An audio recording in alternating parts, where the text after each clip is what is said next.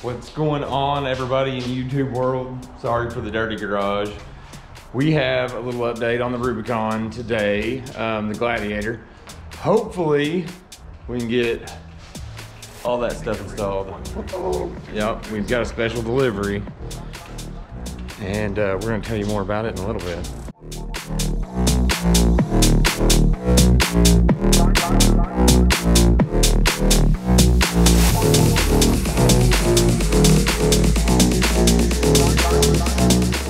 This episode of Resurrected Motorsports, the Gladiator gets 37s without a lift. Oh, you finally got it spit out. Good job. Yeah. Over there. Those are some 37s. I'm going to tell you more about the tire later. I think you guys are going to be really interested in a new tire option, but they're really new, and I think they're going to be an awesome option, and they're really affordable. And then we got some Venomrex wheels. We're fixing to load that stuff up and head to the tire shop. Hopefully everybody had a really great Thanksgiving, and today's Black Friday. We're not going Black Friday shopping. Hopefully the tire shop will get us mounted and balanced, and this video is going to be about 37s with no lift. We're gonna try to stuff them without lifting it for now. So we're gonna check that out. Stay tuned. Yeah, so far really good, man. There's like 5 people working on my Jeep. I don't know if everybody gets this kind of customer service, but I feel pretty special. The guys at Tate's have jumped on it. We're all kind of wondering if the 37s will actually clear without any sort of lift, but from what we've read, it has.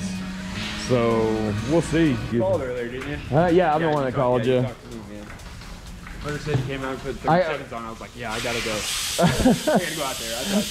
Hey man, that's cool. What's your name? Matt. Matt? Brett. Nice to meet you. You guys will get a link to this whenever I get it posted.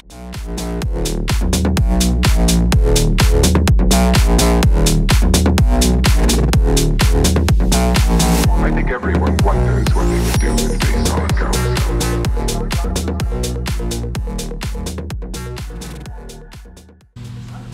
So I'm an idiot and I left I couldn't get all 4 boxes in the Jeep. So I left one of the boxes at the house, and apparently the center cap is still at the house. So I'm gonna have to pull one of these off when I get home and put a center cap in it. But that's not too big of a deal. I can get that done.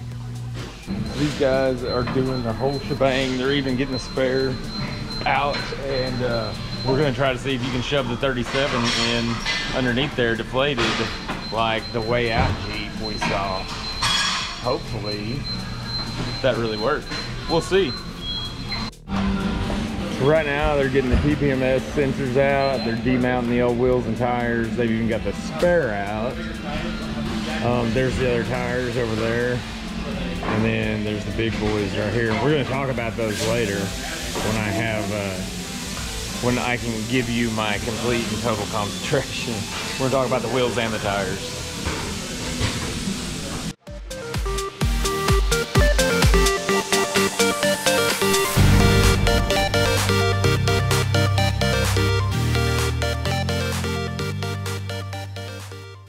I'm really curious to see if that spare goes under there.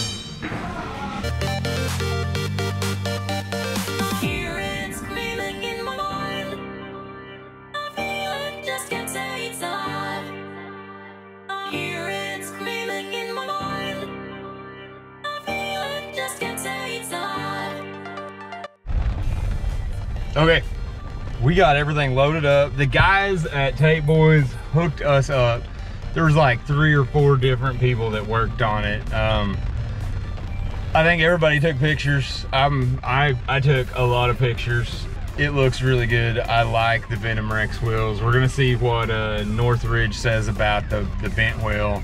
I guess here in a minute we're gonna see what it actually feels like driving on it. It's on the back right now. I might ought to grab one of those boxes actually. I'll be back. Okay, so we're back. Or Daytona yellow. I had to go in and get a box in case they want me to ship one of these wheels back that's got the slight bend in it. Oh man, it looks terrific. I am extremely happy with the way it looks. I honestly wish I wouldn't have to lift it for clearing off-road because I like big tires on a low slung vehicle. To me, that is one of the best looks.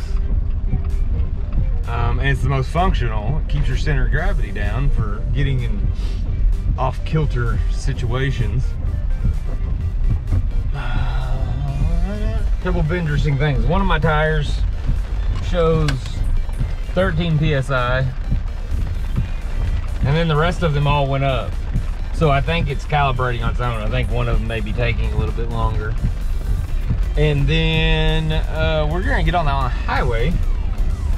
So I'm gonna tell you what it feels like. We're in the rain right now. I know that's not a big deal. Probably isn't. Could change maybe the noise that I hear with them a little bit. I don't know that it would that much. Let's go right here. We're gonna see what kind of vibration we feel with the bent wheel and any kind of noticeable power difference right now.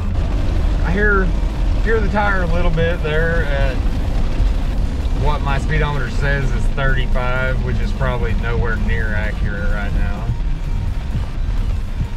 We'll have to look into that. So, let me tell you guys, Tate boys, they were on the ball. They road force balanced 37-inch tires.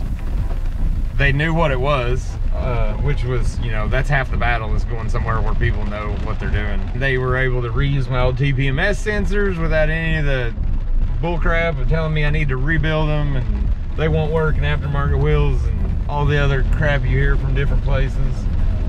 They were knowledgeable. They handled the wheels the way I would like to see them handled. They used a torque wrench after they were done. That's impressive. Check out Tate Boys, the one in Catoosa. The guys there hooked us up. I mean, we paid for it. We didn't get like sponsored or anything, but they did hook us up with just knowing what they were doing and doing a good job. I will say first gear's a little bit, you gotta slip it just a little bit more than you normally would. But the power still feels like it's where I want it to be.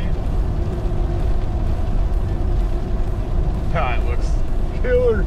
Well, I believe the last time I was talking to you all, YouTube world, battery on my GoPro went dead. So, didn't get to really finish what I was saying. So we'll do it now on the way to the tag office. I've now had, man, I've got about 350 miles on new wheels and tires.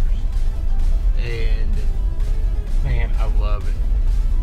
It's kind of like driving a Tonka toy.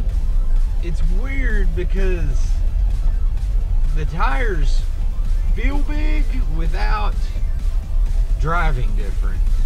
I know that sounds weird and I don't know how to articulate what I'm thinking, but sometimes when you're driving you're just like, yeah, this feels big. But never when you're driving it do you think, this drives any different than it did before. I know I'm not making very much sense, but that's the best way I can do to describe it.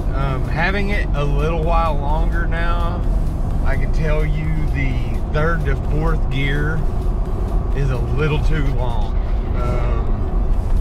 I don't know if I'm going to re-gear yet for the fact that I'm not pulling anything with this. So, don't do it, kids. Don't buy the manual if you plan on towing anything. Anyways, back onto the tires. They drive very good. 37s do not look that big on the Gladiator. I don't know what it is. It looks good. The wind doesn't really blow me around any more than it did before. The Gladiator has a little bit of tendency to wander anyways, this big old brick in high wind. This tire doesn't really cause any excessive wandering road or anything like that. I haven't had a problem with any of that. So the tire tracks really well. Also, overall, I'm impressed with the tire. For a 37-inch tire, it does not feel like I'm driving on 37-inch tires. It really don't. They don't feel, I've got them about 35 PSI, which I could probably lower them a little bit more. It doesn't feel overly rough. I think the amount of sidewall takes up for the stiffer tire. so I haven't noticed anything in the ride.